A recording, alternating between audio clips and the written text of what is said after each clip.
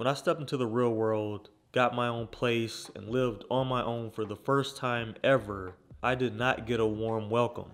In fact, what I got was, everything you know is a lie. And in particular, everything financially that I thought I knew was a lie. I just walked in with a lot of these preconceived notions. I just thought things were supposed to be a certain way just because the textbook that I read in college said so. I thought life was supposed to be perfect. I thought you were just supposed to graduate, step out into the real world, get your own place, start building up your money, go to work every day. It's going to be easy. You come back and then you rest and then you keep doing it. You relax on the weekend, and that is how life is going to be. You get married, you have kids, you end up getting a house with a white picket fence, you have nice cars, you keep building and building and building, and it's time to retire, and then essentially you die. Like, that was my overall impression of how life was and how money would pretty much work. It was crazy because I thought I was out here doing well. I thought I was adulting and doing the right thing, but then when I fell flat on my face a few times, I felt like I was bamboozled. And the biggest thing I had to wake up to was the fact that I had been lied to about money. And it wasn't just like one lie, it was like several lies. And the main reason I'm telling you this isn't just to say, hey, by the way, guys, you've been lied to about money. It's to make the point that there's not too many things in life worse than the feeling of just feeling that you've been lied to and you should have known more about a particular thing that would have actually added value to your life and your family's life and your friends' lives and things like that. And you feel like you're further behind because of the fact that you couldn't get ahead with truthful information about money. And that's where I come in. And the funny thing is, guys, I actually read this really good passage in a book that articulated this point extremely well, and I would like to read it to you real quick. The Great Financial Lie. The moment I stepped into my adult life, I slowly but surely started to learn that everything I knew about money was a lie.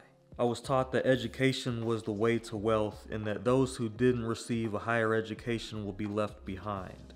I was taught in terms of pay per hour and pay per year. I was taught that $50,000 a year was the average salary in America, so anything above that is good money.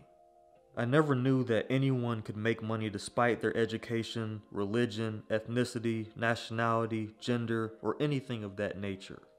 A lot of people still don't know that. I never knew that $50,000 is relative, and what matters is the amount of money you make in comparison with how much the cost of living is in the area you live in. If you live in a place like New York or California, that $50,000 is in a completely different world when you compare making $50,000 in a place like Alabama. I was conditioned, told, and taught to believe that making $20 to $30 an hour was good, and the only way to make more money was to make more per hour or work more hours. There seemed to be no other way. Despite the fact that I knew of some people who beat the odds and became millionaires or even billionaires without a college education, I was made to believe that this was reserved for the select few lucky people. I was led to believe that those who weren't as lucky, such as you and myself, would have to work for a living for the rest of our lives. This is the great financial lie that has created generations who chase money in the form of salaries, job titles, and wages per hour, to the point where many will do whatever it takes to get a wage that caps out eventually. What's worse is the fact that this is also a lie that has created a false sense of accomplishment and success in the minds of billions of people around the world. Going to school is usually where it starts. You're told that because you have a fancy piece of paper, the world is now your oyster. That is a lie. Now that you've gotten your first full-time job, you are now considered successful. Also a lie. When you get a degree or trade and you secure your first job, you've got to have a place to live and a way of transportation to get to and from work. You've also got to eat, sleep, shower, wash clothes, enjoy yourself now and then. You need AC, electricity.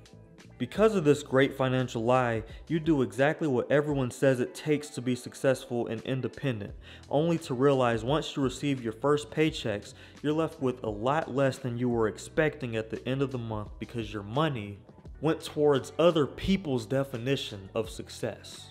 Not to mention debt or inflation.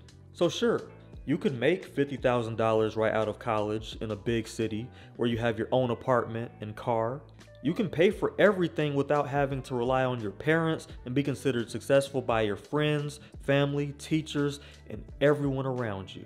However, in most cases, this is just stretching reality because the average person who fits this description is only one wrong step away from a complete financial disaster that creates more debt, poverty, and misery in this world, all thanks to the great financial lie.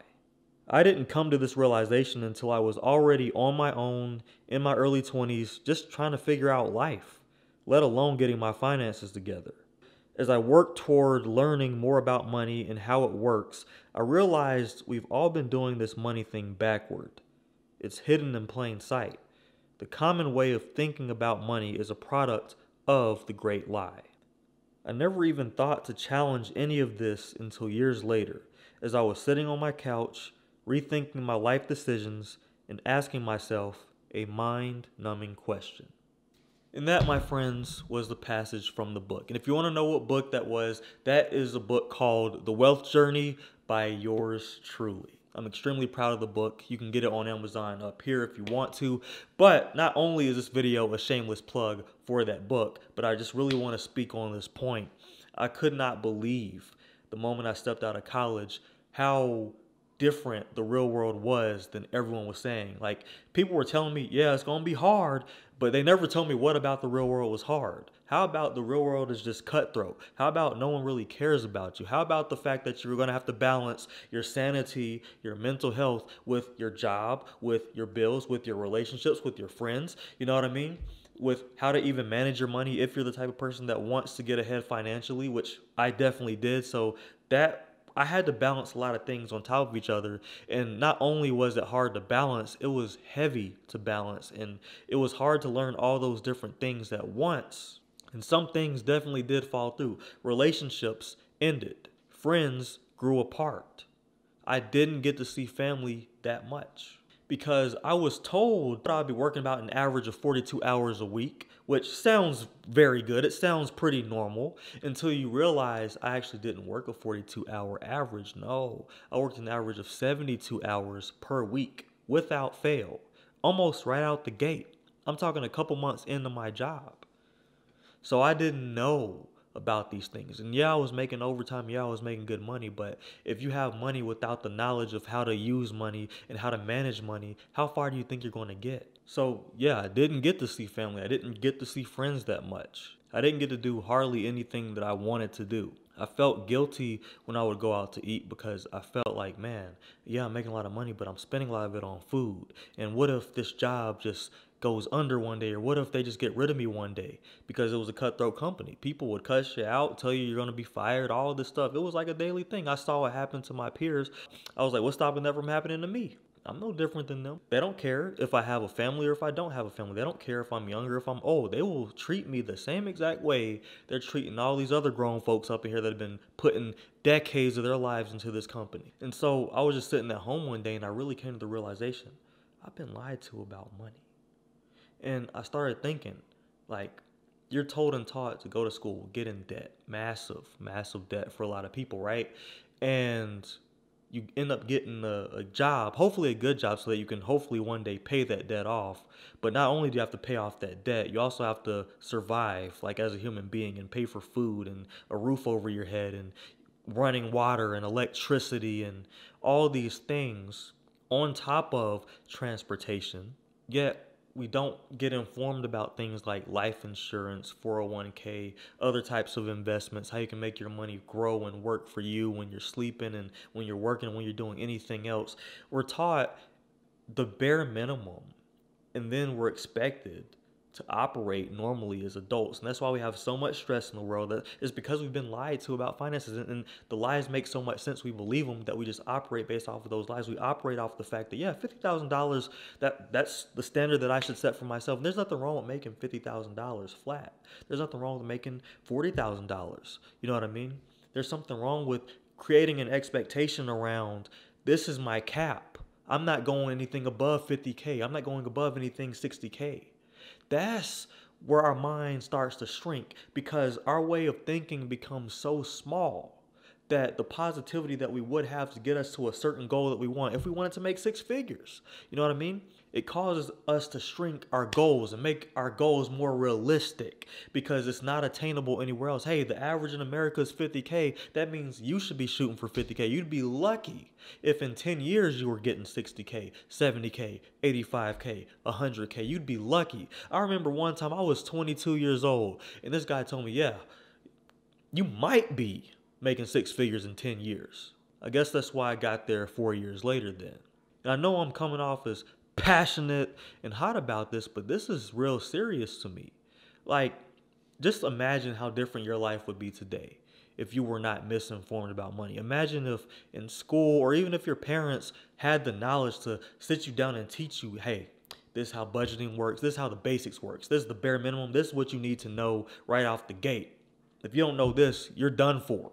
You'll be in all kinds of debt. You'll be stressed out all the time. You won't be getting quality sleep because you'll be up all night thinking about, oh man, how am I going to pay this bill? If they told you the impact behind the stress of wanting to have a life, but not wanting to restrict yourself at the same time, how defeating that can feel. Putting yourself in a situation where you have to save a good amount of money just so you can have a peace of mind, but then not having the discipline to do it because you got to go out with the boys. You got to have fun. You got to go out on those dates. You got to go out to the club. You got to do all these things because that's what life is all about. You're only 20 once, right? You're only in your 20s for a short amount of time. You got to live. This is your time to have fun and do all these things and express yourself and blah, blah, blah. If only your parents knew and had the knowledge and said, hey, if you invested $100 a month since you were 16 years old, 18 years old, this is how much you could potentially be worth by the time you're 30, by the time you're 21. Money compounds over time. And so the earlier you start investing and the more shares you get when you're investing, the more you're going to be worth in the future. No one talks about net worth. No one talks about actual realistic income goals. No one breaks down what income really means and how after taxes, this is how much you actually make. They don't break that stuff down. That stuff gets broke down to you when you experience it, and by then it is too late. So I'll tell you this. If this video resonates with you and it hits you a certain way, I got a link in the description for you to click on where you can get weekly personal finance advice emails directly from me. It's not just, hey, do this week. It's like actually conclusive. It links some videos. I have resources that it also links to and all these other things that can help you get on the right track. And it is 100% free. And you could unsubscribe to the email at any given time. But of course, I also have my Patreon and I also have my book, The Wealth Journey. And this right here is the hardcover right here. But I don't really know where all that passion came from, but I really do feel a way about it. And the more people know the truth about money and they start to educate themselves about their personal finances and how money works and all these other things that you can get to, the further along you're going to be, the less stress you're going to have in your life, and the more you'll be able to provide for your family. And you might even get to a point where you never stress about money again. And then you teach generations, like your kids and their kids' kids, how not to deal with the same mess you had to deal with. That is the ideal goal. That's my ideal goal. I just know that whenever I have a wife, she is 1000% going to have the option. If you don't want to go to work, you don't gotta go to work. You can stay at home with the kids. She's gonna have that option. And then you know what? My kids are gonna learn and get the principles instilled within them how to manage money properly and how not to stress about money and how to make good money and how to invest and all that stuff. All the stuff that I've always wished I would have known earlier on. That's the difference between being 21 and stress-free, or not even just 21. Some people deal with this well into their 40s and 50s, some up until their retirement. But in my case, that would have been the difference between me being 21 and being stress-free and not having to worry about anything and not caring what happened at the job and just only focusing on learning the job, versus me being at 21 beating myself up talking about why am I not further along? Because I ask myself that question a lot of times. I want you to have a peace of mind and I want your family to have a peace of mind. So I really hope you like this video. That is the video for today. Thank you so much for watching. My name is Reggie Bryant, and this channel is all about personal finance and personal growth so you can control your finances, and control your life. Thank you so much for watching. I'll see you in the next video.